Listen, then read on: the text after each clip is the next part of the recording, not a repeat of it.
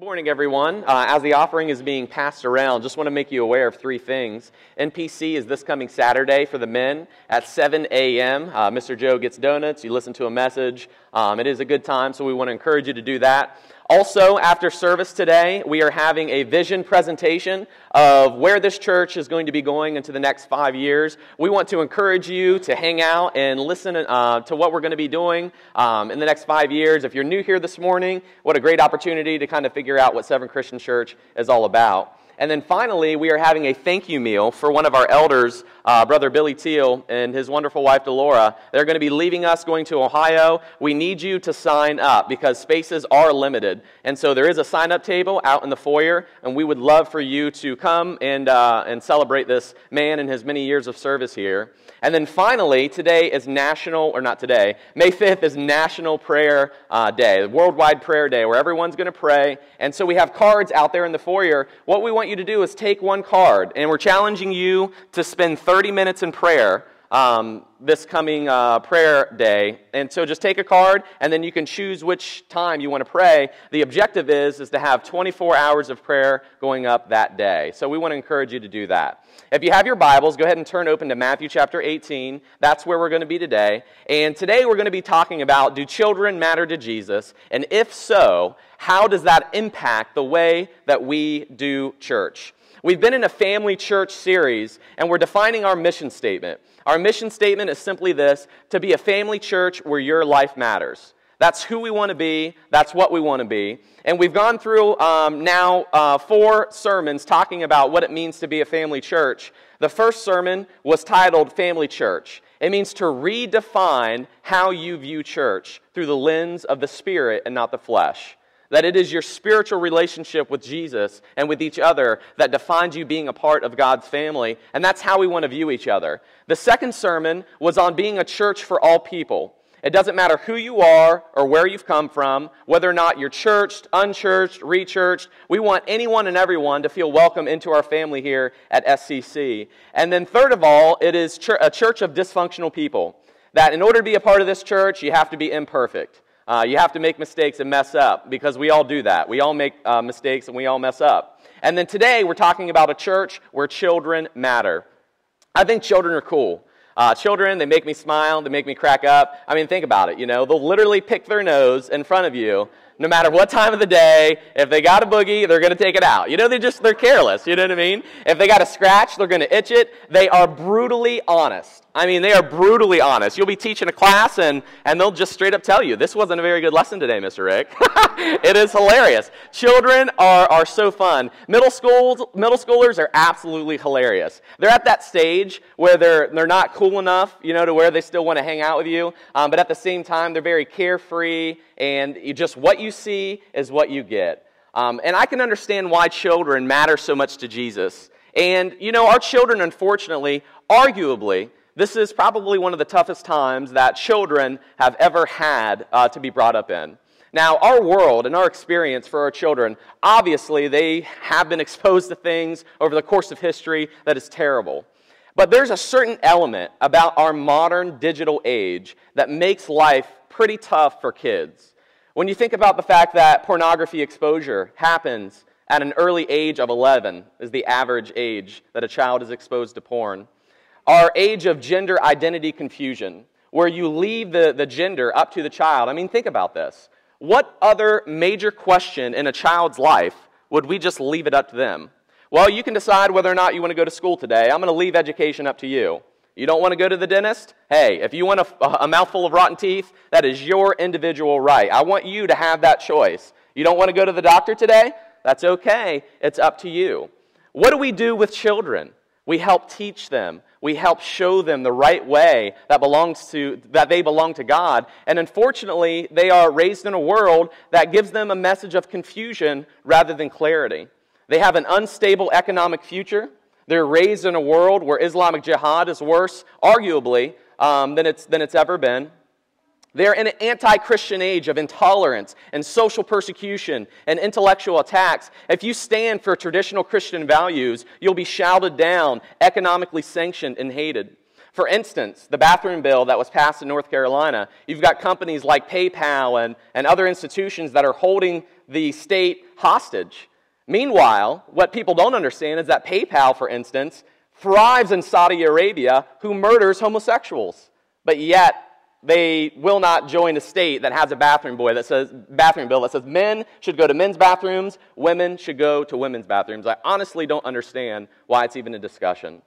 There is a war against the traditional Christian home, and your child is raised in a culture in which war has been waged against them, whether or not we want to accept it. And so with this type of understanding, that's why I believe today children should be more important to the structure of the church now than it's ever been. Jesus opens up this dialogue in Matthew chapter 18, and it really has a foundation of humility. The disciples are arguing, Jesus, who's the greatest? Who's the best person in your kingdom? Who has the highest rank? Who is the most important? And Jesus flat out totally responds to them. The secret to true greatness is to be serving others. That is the secret to true greatness. Your position in the kingdom of importance and authority starts with humility. And your humility is measured simply by this: your openness and sensitivity to the so-called inferiors of the kingdom, which were children. At that time, you weren't even considered a man. You weren't even allowed to speak in synagogue as a Jewish boy until you were 30 years old. I would not be qualified under the Jewish system to be a man worth speaking to or worth hearing from. And so they had this kind of downgraded view of children. And so Jesus, when he talks about the kingdom, gives this radical perspective and this radical point. And so if you'll follow along with me in Matthew chapter 18, verses 1 through 4, it should be up on the screen for you. Look what Jesus says here. Matthew's recording this, and so he says this. At the time, the disciples came to Jesus and asked, "Who then is the greatest in the kingdom of heaven?" He called a little child to him and placed the child among them, and he said, "Truly I tell you, unless you change and become like little children, you will never enter the kingdom of heaven. Therefore, whoever takes this lowly position of this child is the greatest in the kingdom of heaven, and whoever welcomes one such child in my name welcomes me." The first point that we're looking at this morning is the fact that children are great in the eyes of God. And so they're asking Jesus this question: Jesus, what is the hierarchy in your kingdom like? Who is below us? Obviously, since we are your followers, since we are your prime men to be appointed in your kingdom, we want to know what our position is and who's going to be the greatest. You see, they had this certain messianic expectation that the Messiah would come in with guns blazing on a white stallion, and he would slay the Romans, and he would overthrow the world, and everyone would come to Jerusalem to worship, and the Jews would control everything. That's the idea that they had about the Messiah. But yet, Jesus brought something totally different, totally radical than what they actually expected. And this is the unfortunate thing, is that great damage occurs when we enter the kingdom under a false pretense or ignorance. You see, they had this argument because they had a false idea of who Jesus was going to be. They had this argument because they had a false understanding of what the kingdom was like. And this was based off of things like just a simple misunderstanding or an ignorance of who this Messiah really was going to be. Without the right foundation of what it means to follow Jesus, we will forever build a house on mud and straw. We will forever build a kingdom on mud and straw, and storm after storm that hits this congregation or New Testament Christianity will forever fail if we don't have the right understanding of who Jesus is and how his kingdom is set up. Even us as individual Christians or a church body, if we don't get back to the basics of honoring children and having a childlike faith, our kingdom work will forever be in vain. You see, Jesus, when he establishes his kingdom, he doesn't totally do away with rank. In other words, he doesn't totally do away with a system or an organization. What he does is he flips it upside down. If you want to be the greatest, you have to be the least. If you want to be on top, you have to serve at the bottom. In fact, in this passage, Mark kind of gives a different perspective. He adds something that Jesus also said. And in Mark 9:35, Jesus said this: "If anyone would be first, he must be the last of all or the servant of all." And Jesus wants to clarify with an illustration. That's what I appreciate about Jesus. Even C.S. Lewis, if you ever read any works from C.S. Lewis, he'll make a point, and then he'll give 3 or 4 illustrations to follow along with it. And so I want you to imagine Jesus is teaching his disciples, and they're probably sitting around him in some type of U-shaped fashion. If they were sitting at a table, Jesus would be sitting in the place of honor. So picture like a U, right? And the place of honor would be right here as he was teaching his disciples. And so Jesus calls a child into the midst. In other words, he probably calls the child in and places this child at the seat of honor right next to him, right next to the teacher. And I want you to think about what that would mean to the disciples. As they're asking, who is going to be the greatest in the kingdom? And he points to a little child, and he brings that child in and places that child at the seat of honor. Mark actually also adds this to Matthew's account. It says that when Jesus said this, when you accept this child, you accept me. He actually says that he embraced the child, which showed a sign of acceptance. And that it would have spoken loud and clear to the disciples. In order to be the greatest, you got to be like this little child. Angel and I, we like to watch Hallmark Christmas movies. Anybody like to watch Hallmark Christmas movies? Yeah. After a while, they get totally lame. You're like, I can totally predict what's going to happen right now. That, and everything seems to take place in Arizona. I'm like, what is Christmas in the heat? This is ridiculous. All right? You guys already know I'm obsessed with Christmas. It should be in a snowy winter wonderland in my mind. Anyways, I know it's weird. I'm sorry. So the Hallmark movie, we were watching this one Hallmark movie, and this one young lady aspired to be a chef, right? And so she went to school, and she was studying to be a chef, and finally she gets hooked up with an awesome kitchen, and actually she gets the chief chef is actually the one that she dreamed of working with. And when she went to get a job, she actually entered in as a dishwasher, right? This is what's so funny. She entered in as washing dishes. And so she comes to the meeting and she gets there late, and of course the tone's already set, but she's this happy-go-lucky, free type of spirit, not a big deal. And so the chef stares her down and, kind of gives her a dirty look, and she kind of walks through, what the day's going to look like, and then she reminds them of this principle. She asks them, who is the most important person in the kitchen? And do you know what they all respond with? Take a guess. Yes, the dishwasher. The reason is, she said, is because if we don't have dishes, we're not going to be able to do our job. And so she reminded them the most insignificant position in the kitchen is actually the most important. And later on in the show, when she was asked by the dishwasher, why do you say that? She goes, I need to constantly remind my staff to be humble in their service and to realize that our team is only strong as the weakest link. Albert Einstein said this. He says, I speak to everyone the same way, whether he is the garbage man or the president of a university. Jesus said, unless you become like this child, think about this, unless you become like this child, you cannot enter into the kingdom. Those who are arrogant or selfish or power-grabbing or enjoy personal prestige are blocked from entering into the kingdom. And think about it like this. If you find yourself wanting to make all the decisions in your ministry or as the leader of your family, you may be suffering from an adult heart. If you find yourself trying to push others out and keep your own power or position, you may be suffering from a grown-up heart. If you find yourself disqualifying people from serving in the kingdom over non-biblical qualifications, you may be suffering from a grown-up heart. If you can't say things like, I'm sorry, I was wrong, please forgive me, you may be suffering from an adult heart. If you find yourself restricting the liberty of others because you yourself find it as a stumbling block, you may be suffering from an adult heart. We must change the way that we do church and the way that we view value and power and authority. And it starts with this, becoming like little children.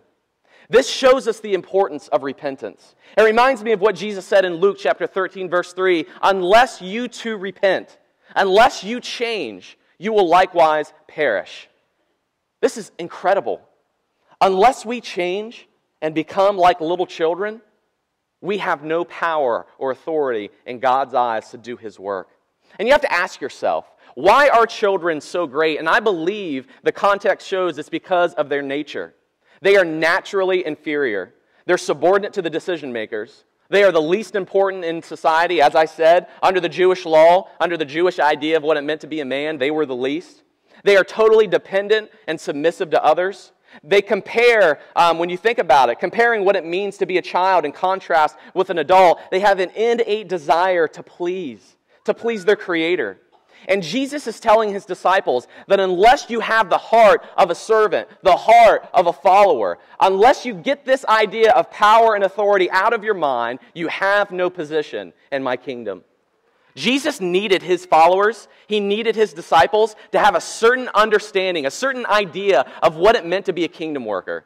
Because if they were going to change the world, if they were going to make a true impact on their community, they had to radically change their idea of what the kingdom of God was really like. If you want to move forward in the kingdom, you as an individual Christian, you as a person who wants to follow and be a part of God's plan, you first must go back. If you want to be progressive, you first must turn around and go the other way. If you want to move forward in the kingdom, you first must become the last. If we want to be the greatest, we have to be the least. If we as a church want to progress in Severn, if we want to progress in Maryland, if we want to be the greatest church that we can possibly be, we need to become the least.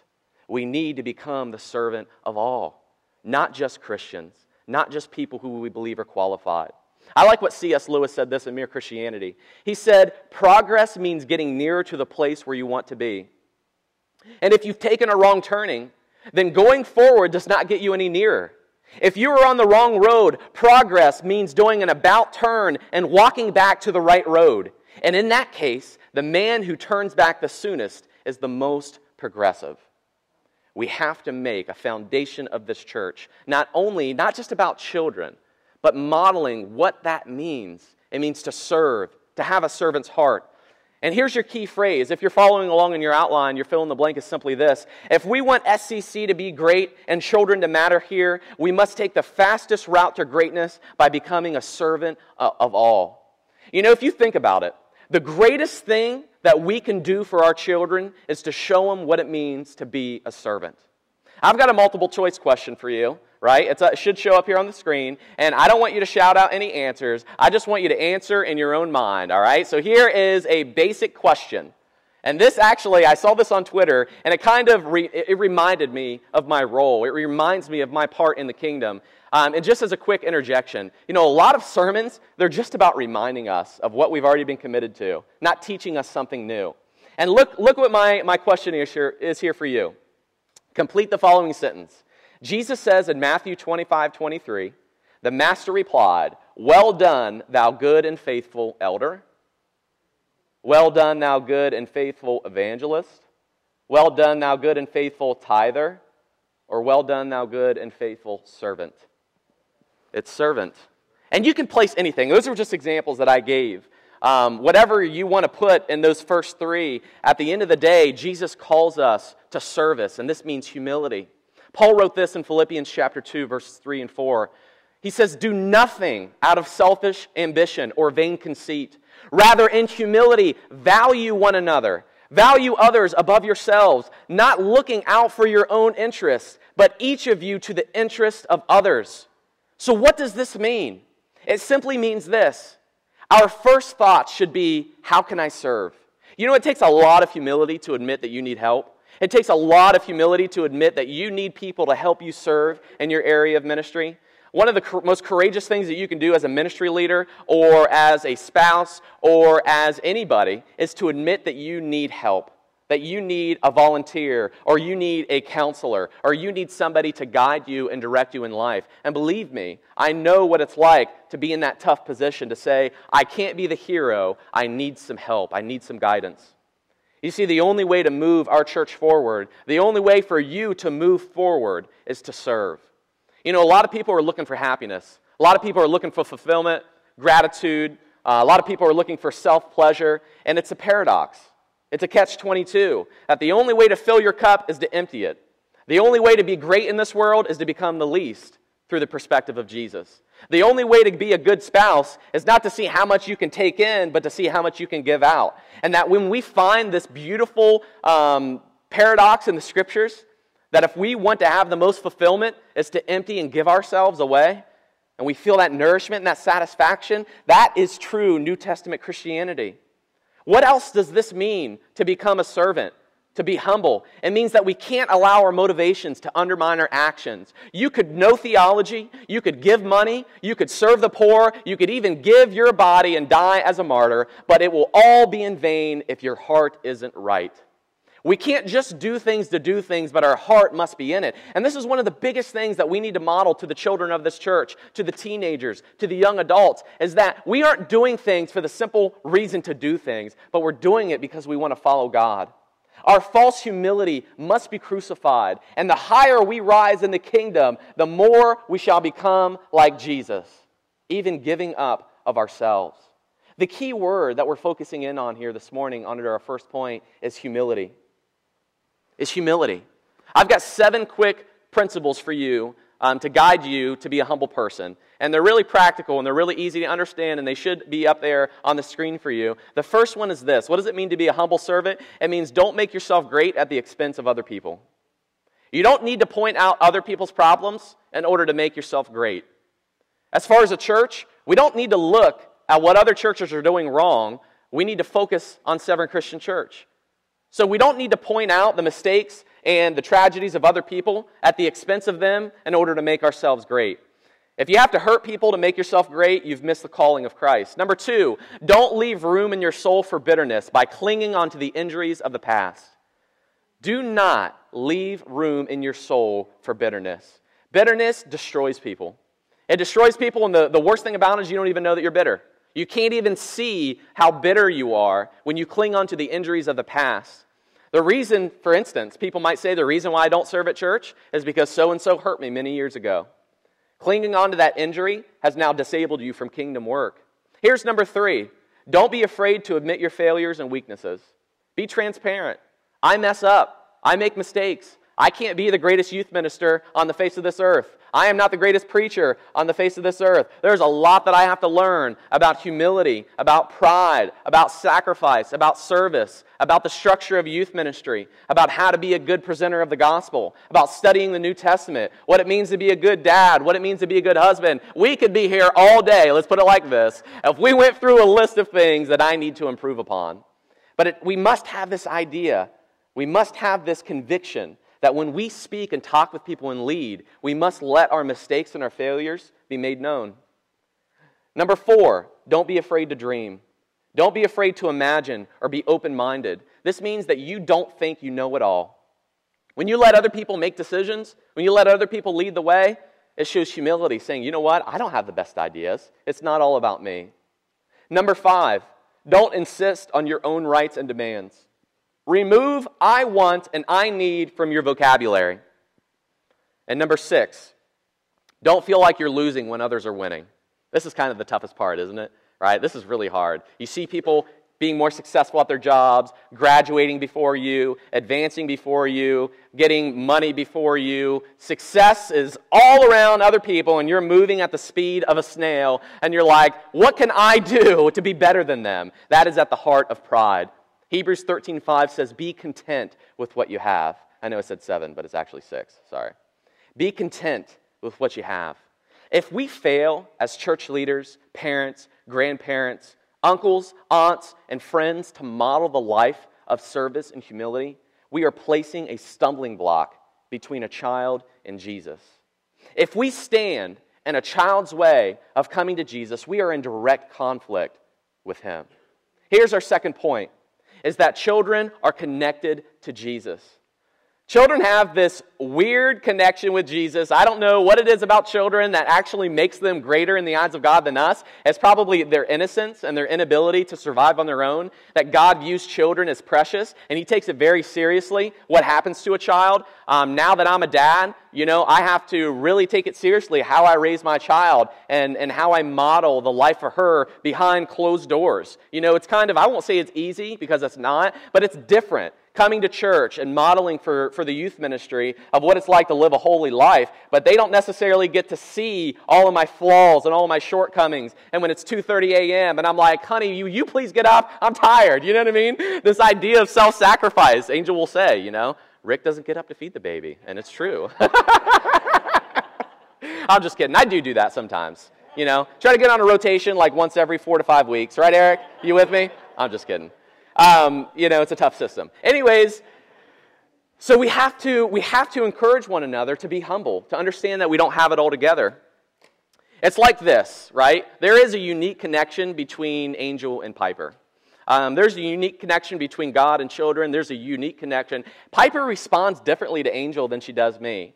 Yeah, I'll make her laugh, I'll make her giggle, but there's a certain amount of comfort, there's a certain amount of nourishment that Piper gets from Angel that I just can't satisfy. It's a connection that can only take place between a mother and her child. Another idea is kind of like a grizzly bear, right? A grizzly bear, a mother bear, will be ridiculously protective over her cubs. There is a unique bond between a mother bear and between her cubs. Even if you are in the general vicinity, right, your life is over. Your life is over. Which, by the way, with a black bear, you don't respond the same way to a black bear as you do a grizzly bear. Grizzly bear, you're supposed to pretend that you're dead, right? Seriously, I don't know why I'm telling you this, but you're supposed to pretend that you're dead. Maybe the idea is this: when you're around Jesus, pretend that you're dead, right, when you're around children. So here's the deal. I know this makes absolutely no sense, and I apologize for it. So let's keep going through Matthew chapter 18, and look at verse 5. It says this in verse 5, "If anyone causes one of these little ones, those who believe in me, to stumble, it would be better for them to have a large millstone hung around their neck and to be drowned in the depths of the sea." Not a very pleasant picture of what it means to cause a little one to stumble. He says in verse 7, "Woe to the world because of the things that cause people to stumble. Loud and clear, those who are confusing children over their gender identity and their eternal salvation will have hell to pay. Woe to them who are causing little children to reject their innocence and their unique connection with God. There will be hell to pay, especially to the parents." He says this, "Such things must come, but woe to the person through whom they may come. If your hand or your foot causes you to stumble, cut it off and throw it away. It is better for your life to be maimed or crippled than for you to have 2 hands or 2 feet and be thrown into eternal fire." Verse 9, "And if your eye causes you to stumble, gouge it out and throw it away. It is better for you to enter life with 1 eye than to have 2 eyes and be thrown into the fire of hell." Quick interjection here, okay? Jesus isn't being absolutely literal here. For instance, if you struggle with pornography, poke those eyes out because that way you won't sin. That's not what he's saying. The idea behind this is simply this: when it comes to things in our life that come between us and Jesus, it's better to lose those things than to lose your soul.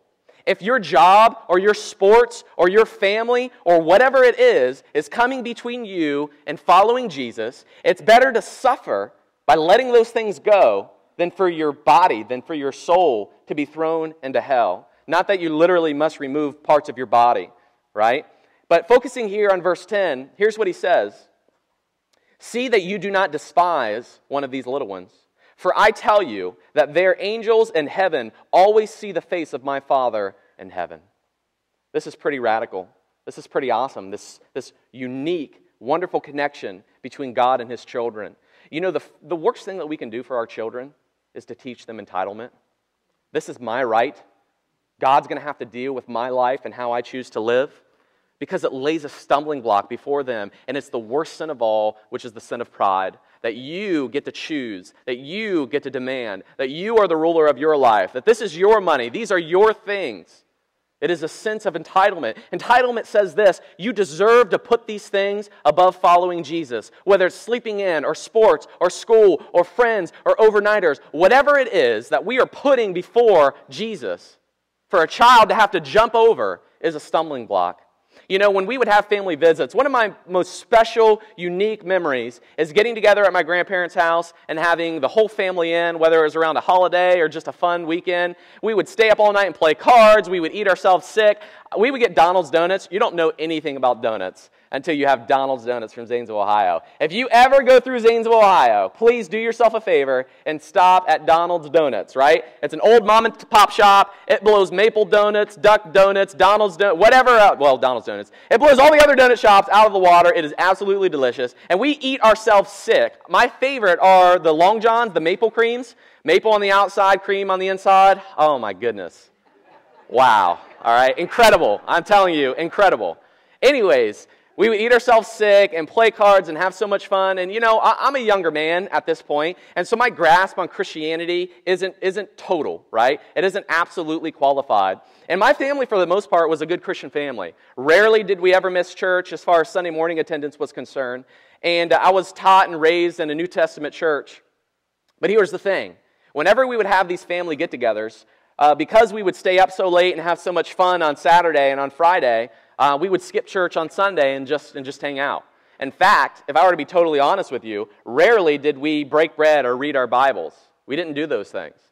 And it actually communicated a subconscious message to me that, to me, Jesus became important as long as it didn't cause me inconvenience. And so when it came to things like Saturday night fun, I would play poker with the guys, or being involved in football, or whatever it was, these priorities was more important than being at church on Sunday or following after Jesus. When I was in football season, Monday through Saturday, yes, we didn't have football on Sunday, but after all, I need a break, right? I mean, God surely understands if I can't make it to church. Look at all the sports activities that I'm involved in. Too much schoolwork? Just skip. God will definitely understand if I can't make it, because being a good student is important to God after all, right? It created this message, this stumbling block in my mind that I was entitled and that these things belonged to me and I didn't belong to Jesus. Unconsciously, my family was communicating a message to me that caused me to be disconnected with God. The word stumble actually means this: to bait, to trap, to allure an unsuspecting and ensnare them. Harold Fowler writes this: in context, it means to have no regard for others by refusing to adapt ourselves to their intellectual ignorance or inconsistencies. I was reading an article. Unfortunately, it was written by a Restoration Church guy who I'm not going to tell you who, because that's not important. Anyways, the main idea was this: that churches are wrong if they have We Worship or Junior Church or Kids Connection. That if your children, infant all the way up through 18, aren't sitting with you in the auditorium, then that means you're not doing things wrong. The reason basically is because children need to see their father in church. And I'm sitting there reading this article, and I'm so discouraged because children need to see their father model faith Monday through Saturday, not just Sunday. Children need to see their parents. They need to see their older brothers and sisters showing what it means to be a follower of Jesus outside of the 1 hour of worship. Number two, your children would have absolutely no understanding or idea what I'm talking about right now. In fact, I don't know if there's any sitting in here right now, but most likely your child is probably coloring, playing on their phone, sleeping just like I did.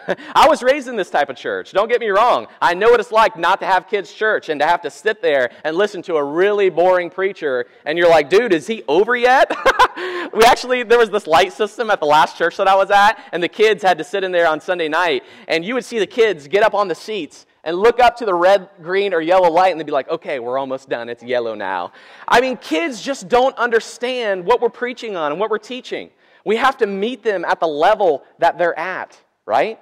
And so I slowly went from discouraged to encouraged by the fact that we are doing things right, and then I saw that the article was republished from 1980, and I'm like, no wonder, you got to go back to the 80s in order to find any document that would write something like that. If you do any research at all, if you have any experience in children's ministry or early childhood development, you will know that a kids' church or kids' classes are the best thing for them. Getting on their level, you will have more growth, more understanding, meeting them where they are at, than just forcing them to sit in here and listen to somebody like me. Here's why it's important, right? Remember what Harold said. To be a stumbling block means to have no regard for others by refusing to adapt ourselves to their ignorance or their inconsistencies. We have to, if we're going to be a church where children matter, we have to meet them where they're at. Another idea of to stumble means this: to make life, a life that is holy and useful to God, more difficult than it already is. It's to take things in the New Testament farther than they need to go. It's to say, here's God's word, but I'm going to create all this extra stuff around it because I want to make sure that they honor what the Bible says. And that's just simply false. James says this in Acts chapter 15, verse 19. And so my judgment is that we should not make it difficult for the Gentiles who are turning to God. Don't make being a follower of Jesus more difficult than it already is. Jesus is telling them, limit your freedoms so you don't shock the conscience of these little ones. Don't give them a warped, institutional, American, traditional view of who Jesus is, because it will turn them away every time. Let the Bible speak where the Bible speaks. He also says, don't despise these children, right? Don't cause them to stumble. Also, do not despise them. Despise means to look down upon, to scorn, to treat with contempt, to think lightly of or have the wrong ideas about, to care nothing for, to disregard. To despise them means to consider them not worth our attention. Not worth our attention enough to take our time and our trouble to turn aside to them. To not view them as important members of God's kingdom. To forget about children would be like this: businesses forgetting about its customers. Doctors forgetting about their patients. It's like a body forgetting to breathe or an animal forgetting to eat. It would be like to plan our church's vision, our events, our services without asking, what can we do for our children? We have to be consciously aware of their involvement. Why shouldn't we despise them? Well, one of the reasons he gives is because they're angels. Could be a potential argument for guardian angels. Their angels always see the face of my Father. Before anyone has access to God, it is the children.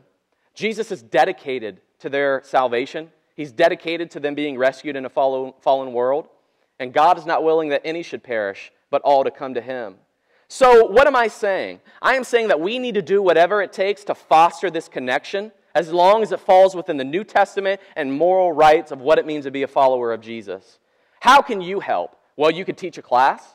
You can volunteer to update the room so we can teach effectively. You could bring your children to church, which is very, very important.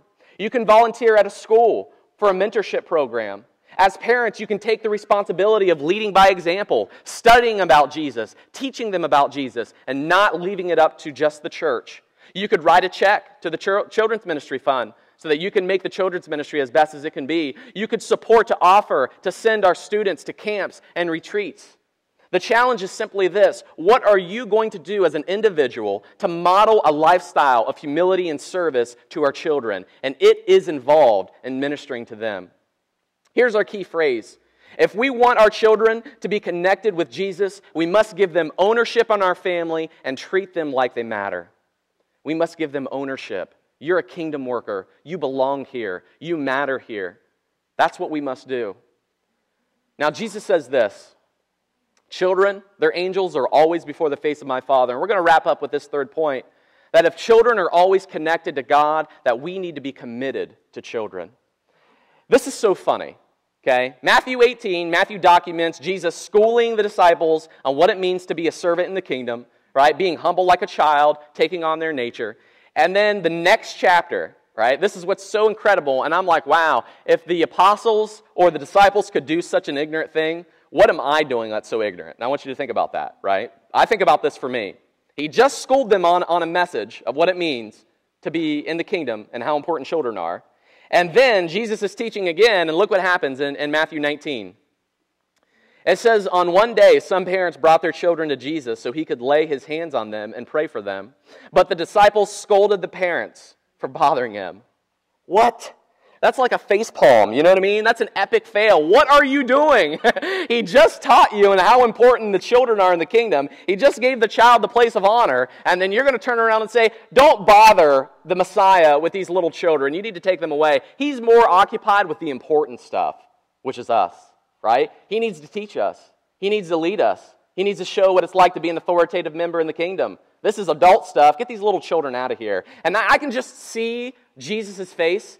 Like, I can just see his eye. You know, like a woman, like your wife or whatever, Angel, she'll give me this stare. You know what I mean? Or she'll bat her eyes like, are you even kidding me right now?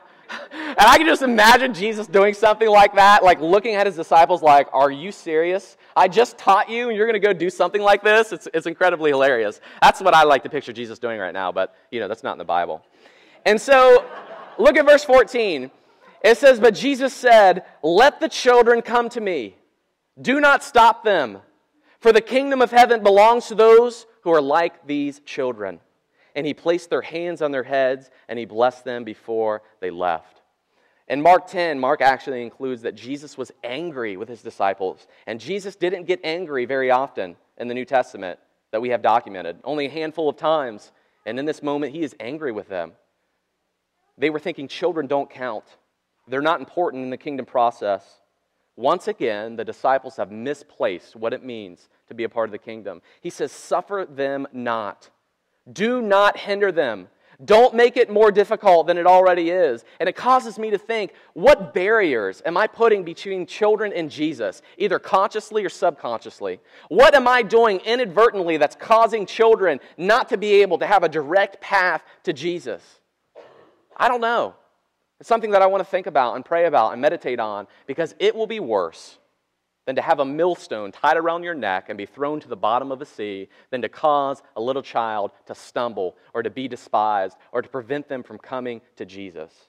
And I would dare say this, that I think the best way I can make sure that that doesn't happen is to be the least of all, to be a servant of all, to sacrifice and give, because I know if I am walking in the place of humility, serving others, that God will put all the other pieces of my broken life together. So what's the best way to model to children? It is this: parents, grandparents, family members, have a Monday through Saturday faith. Simply showing up on Sunday morning will not get the job done to your child. It will only teach them an ignorant and misunderstood view of the kingdom, of what it means to be a follower of Jesus. Do you know parents are the number one influencing people in the lives of your child? Whether or not you want to understand or agree with that, you are. Whether or not your kids want to admit it, you are. Research shows 65% of teenagers will not participate in premarital sex if they have open and honest conversations with their parents. That's high, because 75% of high schoolers have sex before they leave high school. The number one determining factor for your children to remain sexually pure is for you to talk to them about it. Number two, drinking. The number one determining factor for underage drinking is parents who are not involved in their child's life talking to them about it. If you don't want your child to get drunk and do something stupid and violate Scripture, have an open and honest, judgment-free conversation about consuming alcohol and what that means and what that looks like in the context of Christianity.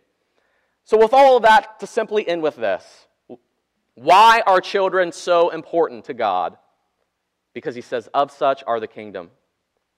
Not these little sinful rascals who have been sinful and terrible from birth, but of such are the kingdom. We need to have the conscience of imperfection, to be unprejudiced, to be submissive and impressionable, to be unhypocritical, and to delight in pleasing our Creator. That's what it means to be a part of the kingdom, to be like a child. Let me say that again. To be conscious of our imperfection, to be unprejudiced, to be submissive, to be impressionable, to be unhypocritical, and to delight in pleasing our Creator is what it means to be a child in the kingdom of God. And if we do not go back and turn to become like children, we invalidate our ability to be a part of God's kingdom. And this is what I love about children, is that their faith is so simple. It's simply this: I love Jesus and I want to live for Him. That's why God loves children so much, is because they make it simple. We make it complicated as adults. We say, I've got to get my life cleaned up, I've got to stop doing all this bad stuff before I can become a Christian, and that's the exact opposite of New Testament Christianity. You cannot make yourself good enough in order to become a member of God's kingdom. You have to recognize that only with God's power, only with God's Holy Spirit can you become the person that He wants you to be. I was talking with a young girl, 5 or 6 years old, and she wanted to be baptized. And the reason why she wanted to be baptized is because she didn't want to go to hell. And 5 or 6 years old is really, really young. And her parents, of course, counseled her, listen, you're not going to go to hell. God loves you. You're in God's kingdom. But yet she was convinced that if she did not get dunked underwater, that she was going to go to hell. And so they wanted the church to partner with them, come over and talk to their daughter about salvation. And I am fully convinced, after studying the New Testament, as we read this morning, that children are of the kingdom of God. And she said, Mr. Rick, I don't want to go to hell. And I said, well, you don't have to worry about that. And we read some Bible passages in Matthew 19, Matthew 18, that children are of the kingdom of God, that you're connected with God, that if anything bad happens to you, you get to go to heaven. You get to be with Jesus forever. You don't have to worry about going to hell, right? And I told her, I said, even your conscience right now, Romans 4:15 says, where there is no conscious awareness of law breaking, you're not held accountable for the law breaking. That would qualify for children and those who are mentally retarded. That if you're not fully consciously aware that what I'm doing is wrong and it's violating God's word and I am a sinner, then God doesn't hold you accountable for that. And that's what we teach here at Seventh Christian Church, that children are already a part of the kingdom. And so as we were talking about this, she said, well, I just want to follow God. And I said, well, do that then. Follow God. Pray to Him. Serve Him. Love Him. Read about Him. Worship Him. You are a member of the kingdom. You belong to Jesus. And it is so comforting to know that parents who have lost their children, babies who are aborted, to know that they are in the presence of the Father with the ability to be fully aware of their Creator, to know they're a part of the kingdom, is one of the most beautiful things that God could ever do. And I'm glad that He has done it, because children have suffered in this world. And I can imagine God like a father being up in heaven as He sees His children suffering, His heart breaking. You know, I'm going to confess something to you. Yes. So I was clipping Piper's fingernails, and as a husband and a father who is not attentive to details, I was on her thumb, and I accidentally clipped off, like, part of her finger in the front. It was like one of the worst experiences of my life. I cried, first of all. I will admit that, right?